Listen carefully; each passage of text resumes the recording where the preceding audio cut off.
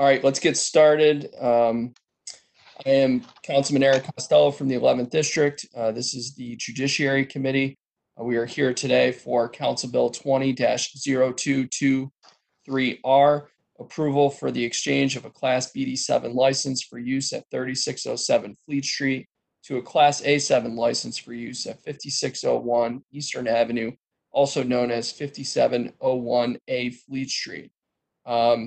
I'd like to recognize Vice Chair Mary Pat Clark from the 14th District, Vice Chair Councilwoman Mary Pat Clark from the 14th District. I apologize for not saying your title, Madam Vice Chair.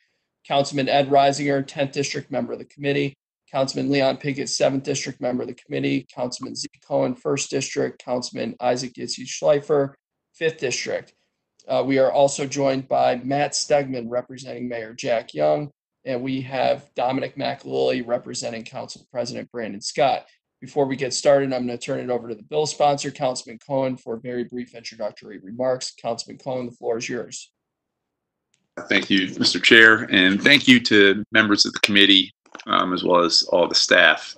So the resolution, the request is to transfer a license for a package store into a new development, which is Yard 56. It's the former PEMCO site in the Bayview neighborhood. This is a mixed-use project. It's been in development now for a little over a year, and a few of the businesses are starting to open up. We are really, really excited about this development. It represents some real investment in a neighborhood that hasn't seen a ton of investment. So the request is to transfer the license. It's a A7 license, and it would go from the original site, which is 3607 Fleet Street, to the new location at 5601 Eastern Avenue. I respectfully request the support of the committee and my colleagues to make this happen and support what I think is a really exciting development in Southeast Baltimore. Thank you. Thank you, Councilman Cohen. I know that we have Councilwoman Shannon Sneed from the 13th District on the phone, and I know that Councilman John Bullock from the 9th District is having some technical issues, but will be joining us momentarily. With that, I want to jump over to the Liquor Board. We have Deputy Executive Secretary Tom Akers on the line. Tom, you have the bill report for this. I believe it's favorable. Do you stand by your report? Mr. Chair, Thomas Akers, Deputy Executive Secretary, Liquor Board, Baltimore City. I do stand by the report. The bill allows for this license to convert from a Class BD7 to an A7 license. That is the council resolution that's required by Alcoholic Beverages Article 12902.1. So once this license is transferred and is approved by the Board of Liquor License Commissioners, this resolution would allow them to then request the BD7 license to be converted to a Class A7 license, which would be a packaged goods license from 9 a.m. to 10 p.m. Excellent. Thank you very much, Tom. Before we go on to the law department, Matt, I sent you a PDF of amendments that have been offered up by the operator who Councilman Cohen introduced this bill on behalf of. They're only technical amendments. They basically are a slight change in the address. But Matt, if you could please send those out to committee members if you have not already. Again, committee members, this is just a technical change here. I want to be clear on that. Let me go over to Department of Law now. Hillary and Victor, I don't know who's running point on this one, but is this bill approved for legal sufficiency?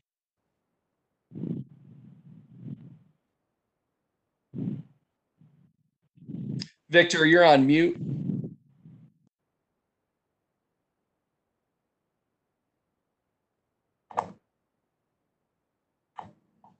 Sorry, we good? This is Vic Turvila, City Law Department. We are prepared to approve the bill for form and legal sufficiency as drafted. I haven't seen the amendments. They're just technical, and we're not taking away from the block face that what the law requires, and we're going to be. I'm going to post the amendments in the share screen function. Bear with me for one moment. Mr. Chair, I can put them up right now if you'd like. I got it. You do it. Sounds good. My share screen button is not working. Thank you, Matt. Yeah, as you can see, it's just replacing 5701A Fleet Street with 517 Bayview Boulevard. No changes at all to the bill, just a correction of the address. That sounds fine. Great, no problem. Excellent. Thank you very much. Council members, before we go into public testimony, are there any questions for Board of Liquor License Commissioners or Department of Law? I see Councilwoman Clark. First, Matt, could you please remove the screen share? Thank you, sir. Councilwoman Clark, you have the floor. Yes, thank you. I just wanted to ask a question. So basically, what's the difference in these two licenses? I guess I'm asking the sponsor, is that you can't do packaged goods retail with the BD7. Why? I just wondered why they had to change from a BD7 to, I think it's an A7. What was the difference? That's correct. And it's also, Councilwoman Clark, a whole new development. So we did something similar a little while back for a transfer of a license it went from Harbor East to Harbor Point as that new development came online. So this has, I think, been sort of the standard procedure as these new developments come on, is you've got to go through this resolution process. Law Department, does that sound right? Well, actually, can I just, my question is, I'm sure that it's all fine, but my question is, if I was, why would I want to take a BD7? What are the reasons? Take a BD7 and make it a A7. What do you get that way that you didn't have with the original license, or is there anything? Councilwoman, can we jump over to Tom Akris, because he's on this? Yeah. Tom, if you could answer the Councilwoman's questions, please.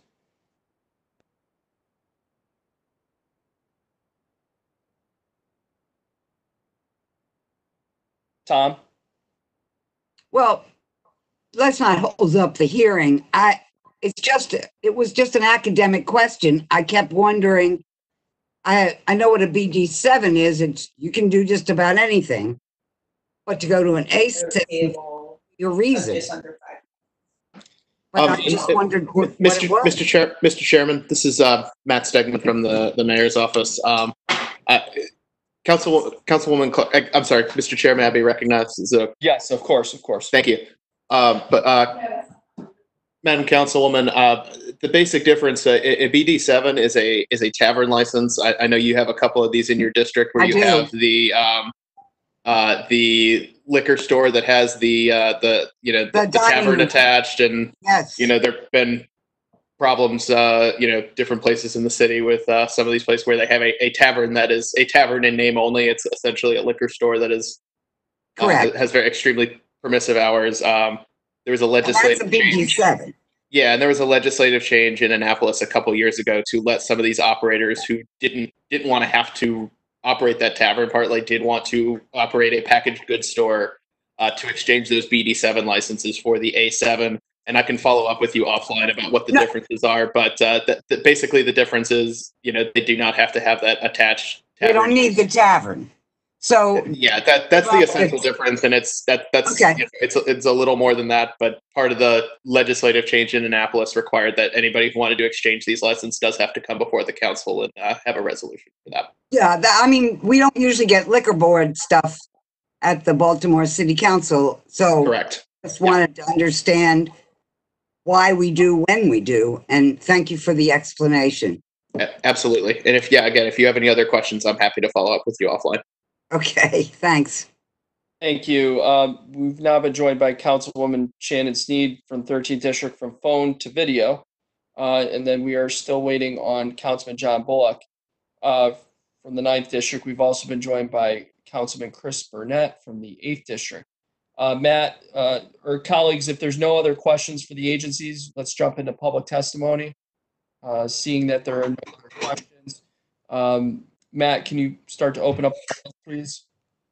Yes, Mr. Chair. And just before I start, a reminder for everyone who's in the public who's joining by computer, please use the raise hand function to indicate that you'd like to testify, if you would. And if you cannot find the raise hand function, you can use the chat or Q&A function to let me know. Thank you. And we'll go to the first person we have on the phone. You'll hear 2 beeps when I unmute you, so you can start your testimony or indicate that you do not wish to testify. For those who are testifying, please state your name. And if you are representing someone, please state who you're representing. And before we get into public testimony, I just got an indication from Councilman John Bullock that he's online. Although I'm not sure if he's using video, he's calling in. So Councilman John Bullock is on the line.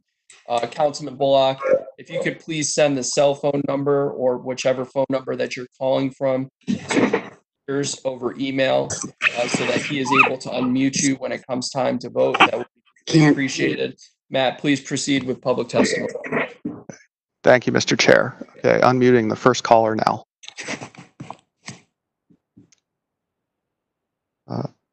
Somebody would have just heard 2 beeps. You can testify if you wish to. Okay, no response. Next caller.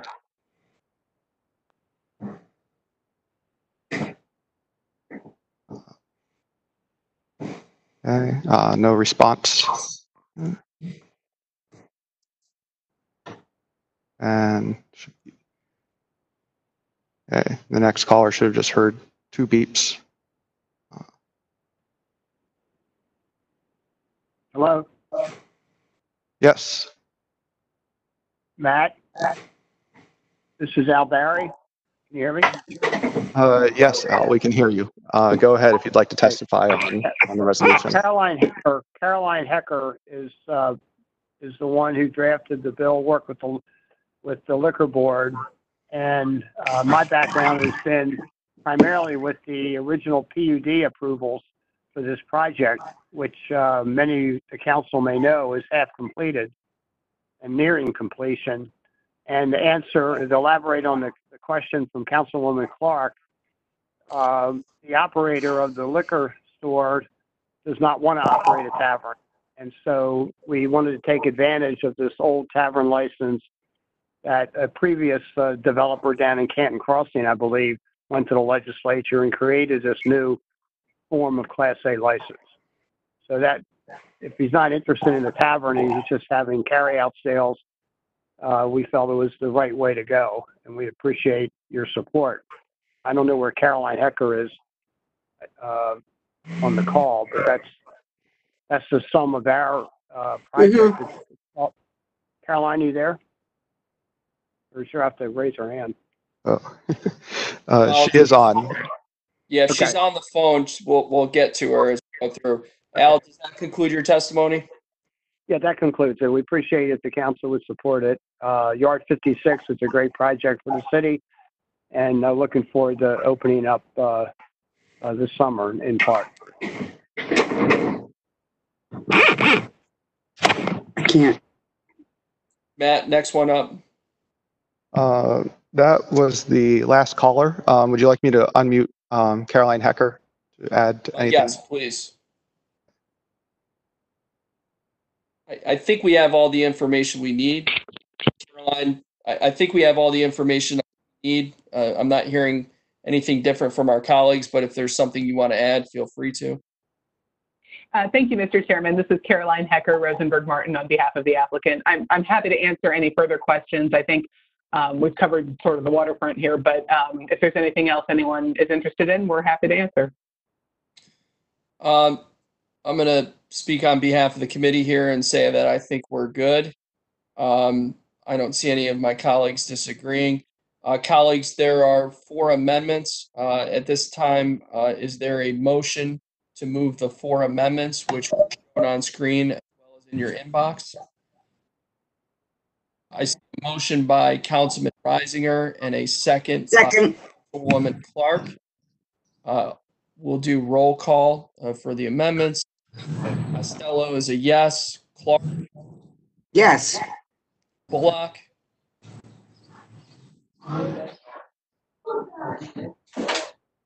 Bullock? Yes. Pinkett? Yes. Reisinger? Yes. Sneed? Yes. Stokes? I believe Stokes is absent. One more time, Stokes. Okay, the amendments passed 6-0. Is there a motion to move the bill favorably? I see a motion by Councilman Ed Reisinger and a second by Councilwoman Mary Pat Clark. Roll call, Costello, yes. Clark? Yes. Clark is a yes. Bullock? Yes. Pinkett? Yes. Reisinger? Yes. Sneed? Yes. Stokes is absent. This bill passes 6-0 with one absence. This bill moves to second reader on Monday, May 18th at 5 p.m. This hearing is now in recess. We will start the next hearing. We are here for Council Bill 20-0522, Board of Municipal and Zoning Appeals, repeal physically requirements. I am Councilman Eric Costello from the 11th District, Chair of the committee. If everyone could please go on mute if you're not speaking, with the exception of committee members, which I believe the only one on the phone is Councilman John Bullock. Again, I'm Councilman Eric Costello from the 11th District, Chair of the committee. I'm joined by Vice Chair of the committee, Councilwoman Mary Pat Clark from the 14th District. We are joined by Councilman Leon Pickett, 7th District, member of the committee. Councilwoman Shannon Sneed, 13th District, member of the committee. Councilman John Bullock, 9th District, member of the committee.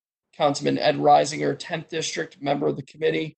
And Councilman Isaac Yitzi Schleifer, 5th District. Councilman Christopher Burnett, 8th District. We are also joined by Matt Stagman, who is representing Mayor Jack Young. And we are joined by Dominic McAlilly, who is representing Council President Brandon Scott.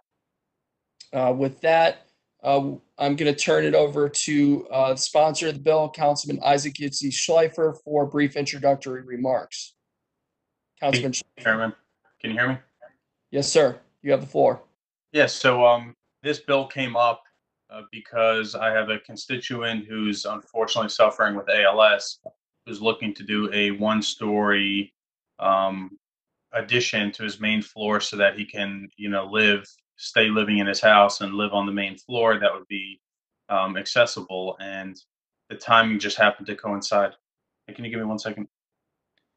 The timing just happens to coincide with, the whole Corona situation. And so therefore he's been put on hold for months. And so when inquiring with BMZA,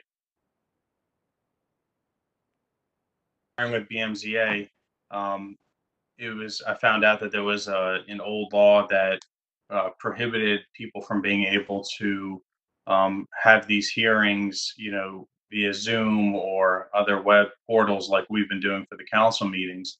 And so therefore, a lot of projects across the entire city are just halted in times of emergencies. And so the intention here is that this is a temporary exemption, which could become more long-term in times of emergencies that would allow the board to do what most other city agencies are doing, and that is to meet virtually so that the business of the city can continue. Thank you. Thank you, Councilman. We have committee reports. Matt, please correct me if I'm wrong. We have committee reports from City Solicitor, BMZA, and Planning Commission. Is that correct? That is correct, Mr. Chair. All right, we will start with the Law Department. Law Department. Hello, Mr. Chair. This is Hillary Ruley from the Law Department. Hang on one second, Hillary. Assuming all procedural requirements are met. Law Department approves for form and legal sufficiency. Okay, go ahead, Hillary. Yes, we stand by our report. We approve this text change. Excellent. Thank you very much. Next up, we have, bear with me.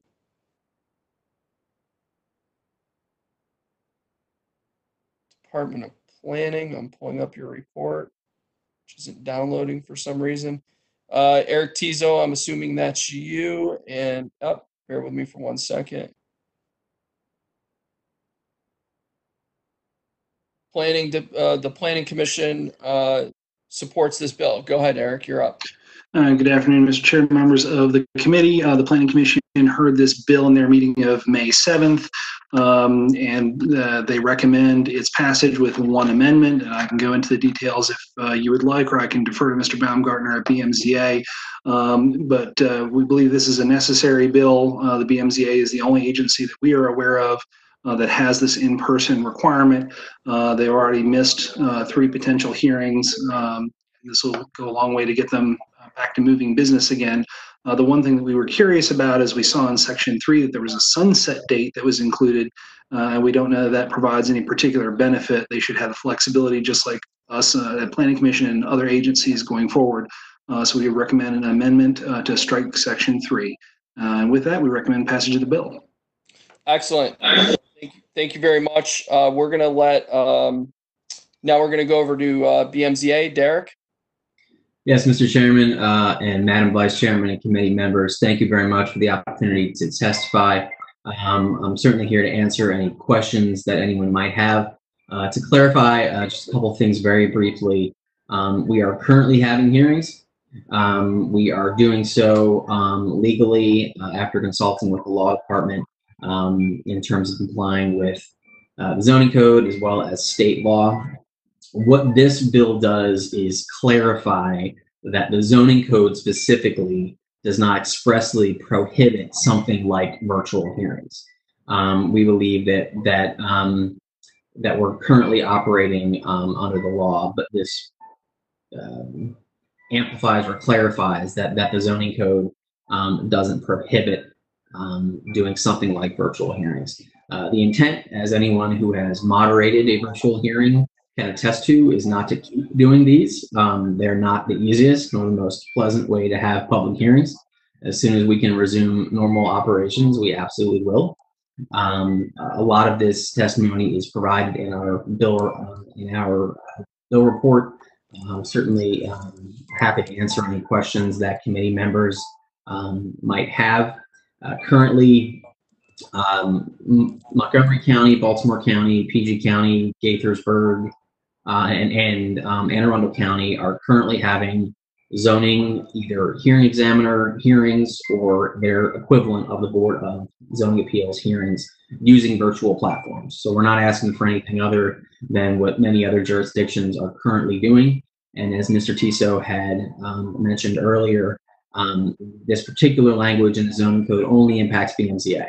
So we're simply asking for the ability or the reinforcement of the ability to have something like virtual hearings moving forward. I'm happy to answer any questions that committee members might have.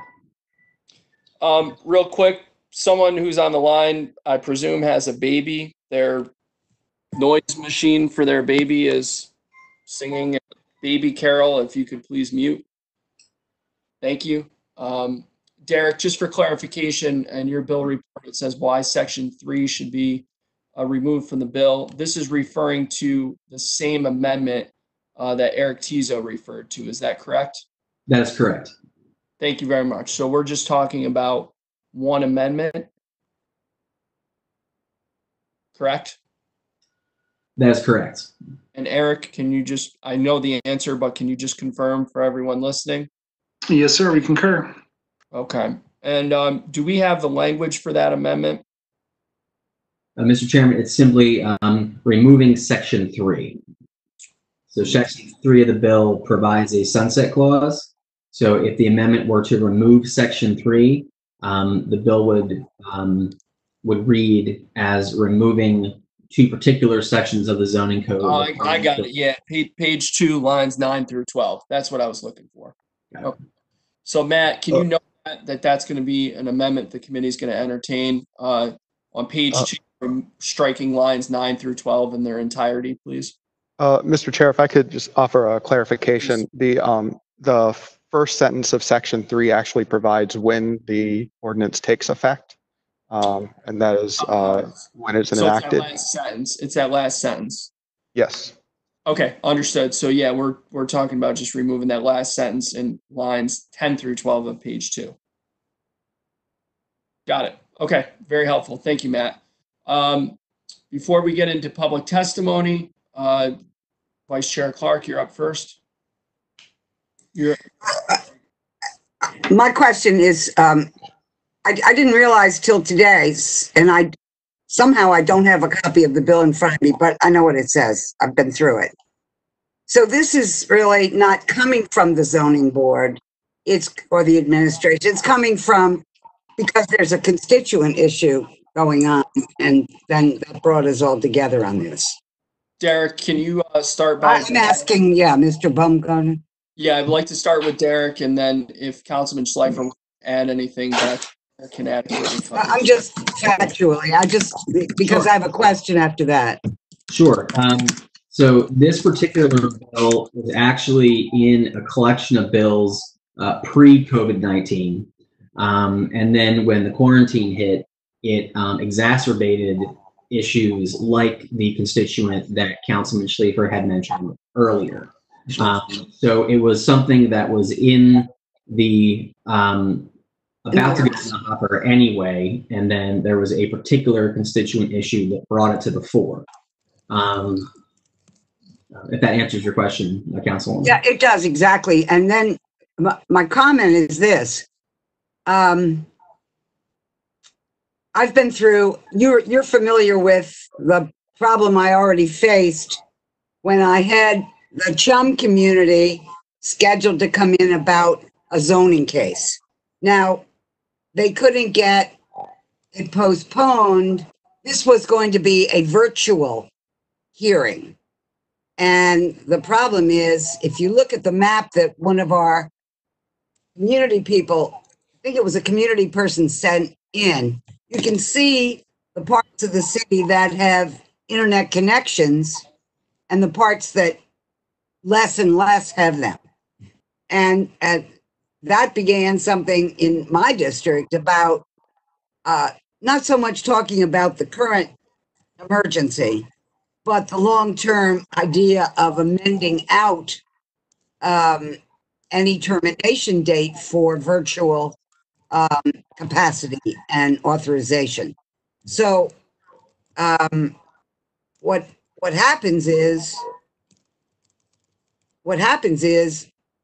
a lot of people that can't get down there, or that if they can't get down there because City Hall is closed, it's all up to being virtual. And it's a difficulty for some neighborhoods more than others. Now, I'm a member of a city council that's doing this right this minute, and I acknowledge that. And even though I can never find the right button, it works. And we are in a problem right now. But I just have to explain that notion of an amendment to make this permanent is of great concern to me, especially around the zoning board, because of how many people really show up personally on so many issues, and how many of those neighborhoods really don't have the kind of access we have right here today.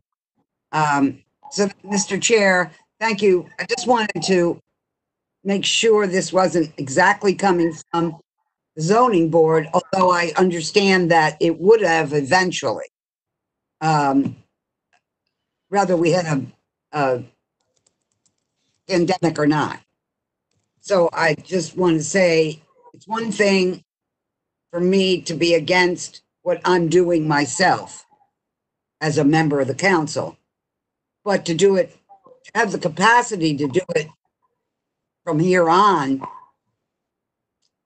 is something I would find very, very problematic after this emergency is over, because I feel like a member of the council that we will go back as fast as we can to personal hearings and meetings. That's basically, I'm sure, will happen. But I'm not so sure with the zoning board. Nothing against the zoning board, but it's such a populated place so many times with people that otherwise wouldn't be able to participate. Thank you. Thank you. Thank you, Vice Chair Clark. Colleagues, are there any other questions for the agencies? Mr. Chairman, again, this is Matt Stegman from the mayor's office. Before we move off of agency testimony, may I be recognized to? Of course, yes, sir. Okay, thank you, Mr. Chairman. So I did just want to speak a little bit to something I think is on point to what Councilwoman Clark was just saying. As Mr. Baumgartner pointed out, this is a piece of legislation that's sort of been under consideration for a while, and because of the emergency situation we found ourselves in, the timetable to introduce it was accelerated. We wanted to make sure that the BMZA was totally in the clear, operating virtually and continuing the business of the city. And the reason that the administration did request the sunset provision be added to the bill was to, again, to make sure that that everybody was able to get to work, without any sort of legal issues as quickly as possible, but that we did have an opportunity to, look at how we wanted to address this issue on a permanent basis, up to and including just, continuing to eliminate those requirements entirely on a permanent basis, but that there was some opportunity to look at it more thoughtfully and make sure that we were, making sure that we had a process that allows the agency to conduct the hearings that they need to have, but also allow for meaningful public participation. And I know the mayor remembered from his time as council president, and I'm sure Councilwoman Clark does as well. Again, there is a legislative history from back, I believe, in 2011, but it might have been earlier than that when these in-person requirements were put into the zoning code, and just want to make sure that we're being thoughtful about changes. So that was the intention behind the sunset, but obviously, this committee will consider the amendments that have been offered, and we'll see what the will of the committee is. But I did want to add that for context. So thank you, Mr. Chairman. Can I? Councilwoman Clark. I just wanted to say that I'm not sure. I'm not sure I understood whether Mr. Stegman is saying that the administration supports or does not support the amendment. That's what I'm concerned about. I'm concerned about this going forward beyond when the rest of us all go back to the way we should operate, which is with people in the middle of the discussions, whether it's Board of Estimates or whether it's the City Council and other parts of government. But zoning board probably gets more people per meeting of showing up about issues than any of the rest of us do. And I think it's important, if we're going to if we terminate this in sync with what the rest of us in city government are doing, that's one thing. If this is forever in that environment, in a technologically unbalanced city, then that's different. That's really different for me. It makes all the difference. And I think that if we're going to permanently do that, we need a more outreach about it. Thank you. Thank you, Councilwoman. Colleagues, any other questions for the agencies? Matt, let's start public testimony, please. Hang on one second. Councilman Reisinger? Yes, Mr. Chair, can you hear me good? Can you hear me? Yes, Yeah. sir. It's just a comment real quick, is that the Planning Commission, which I sit on, came up with this amendment and we supported it and voted on it to give BMZ flexibility to have virtual hearings. If you do a sunset for August and we go into the fall and we have an issue again with this, with the pandemic, then we got to come back again because of virtual hearings if you put a sunset date on it. And so I think Planning Commission has hearings where we're like 4 or 5 hours, and it's been working with the virtual hearings. And I think it's a new day, and I just want to say that I support this, and I think we should support the amendment. Thank you. Mr. Chairman, I have a couple of brief comments. Matt, can you open it up for public testimony? Mr. Chairman, well, Mr. Baumgartner has something he'd like to say. Derek? Just very briefly, I certainly understand the concerns. One thing I would express to committee members is, number one, just like this platform that we're using right now, you don't need a computer, right? So there's a call-in number. We also, like always, accept written testimony ahead of time. And the board has also imposed a new rule which allows the board to essentially call back an approval or disapproval 10 days after a hearing if folks had trouble either logging on or calling in or providing testimony. So the intent of the bill is certainly not to take away anyone's ability to participate, and the Planning Commission has actually seen an increase in participation. That's the first thing. The second thing, when this language was added in 2011, BMZA was the only agency impacted.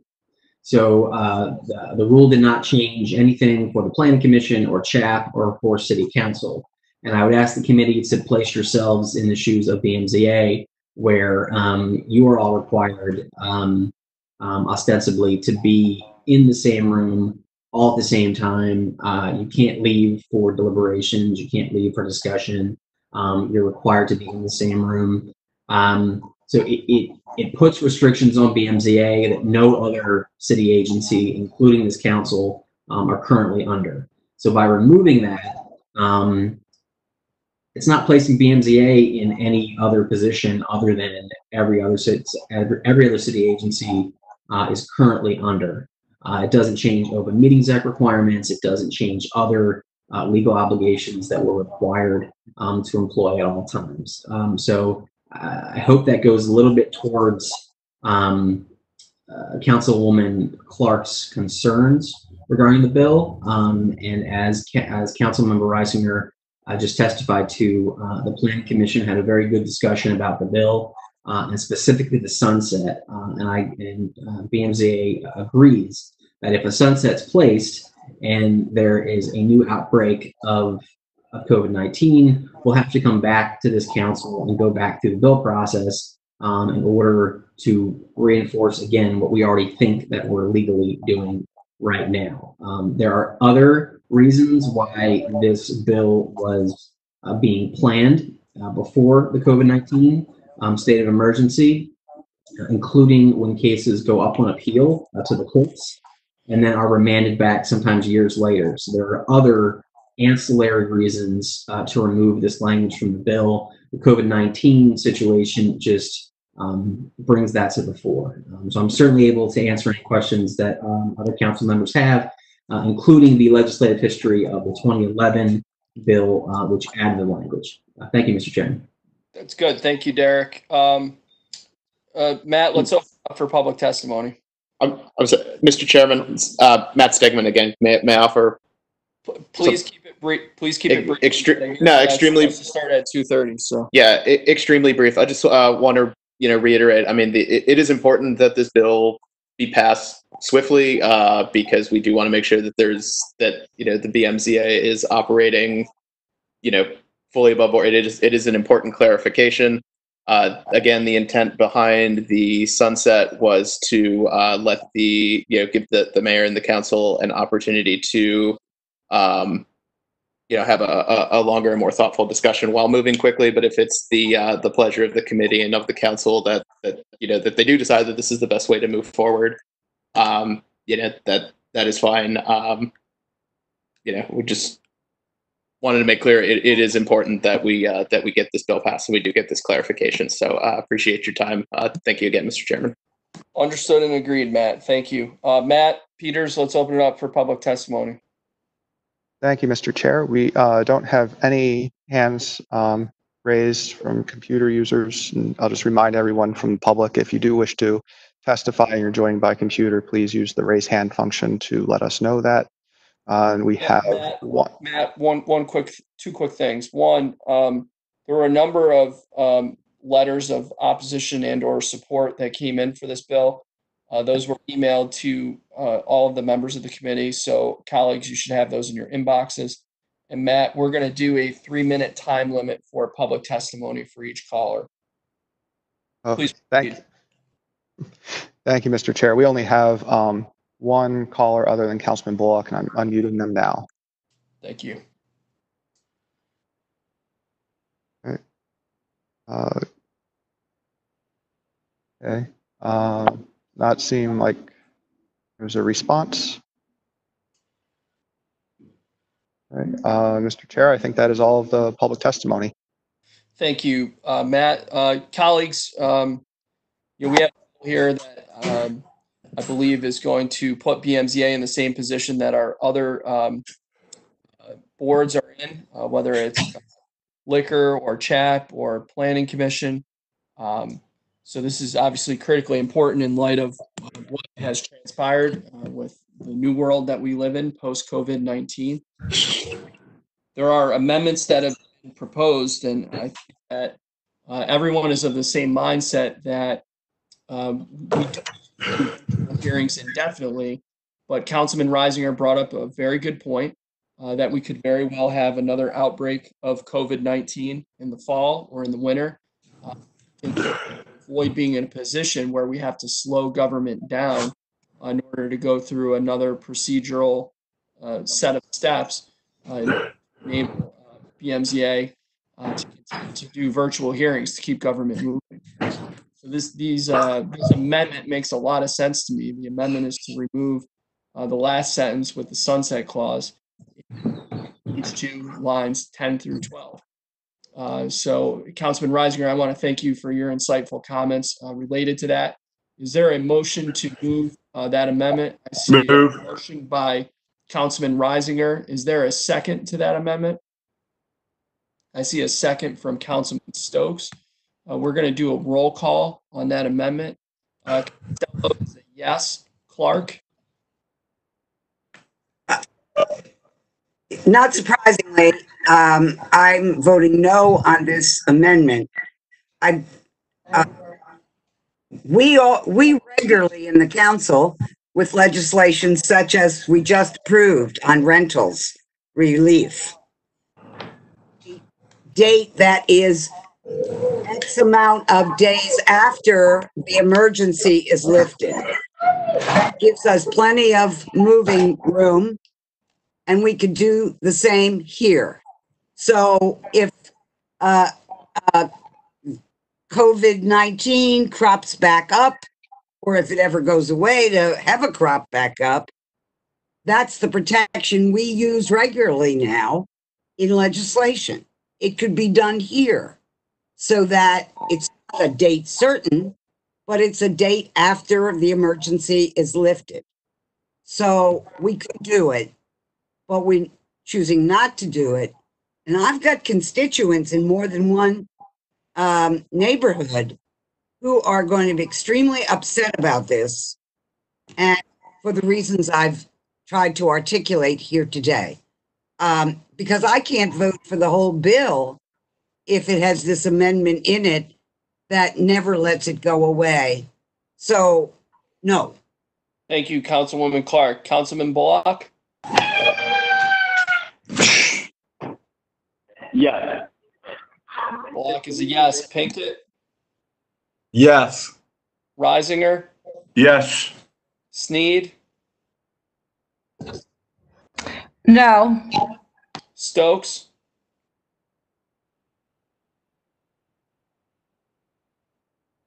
Stokes? Sorry. Yes. This amendment passes 5-2.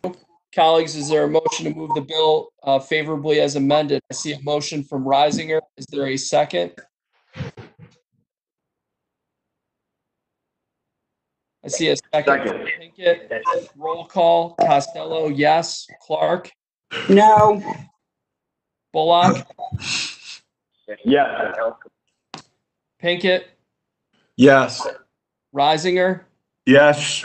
Sneed? No. Stokes? Yes. This bill passes 5-2, moves to second reader on Monday, May 18th at 5 p.m. We are now in recess.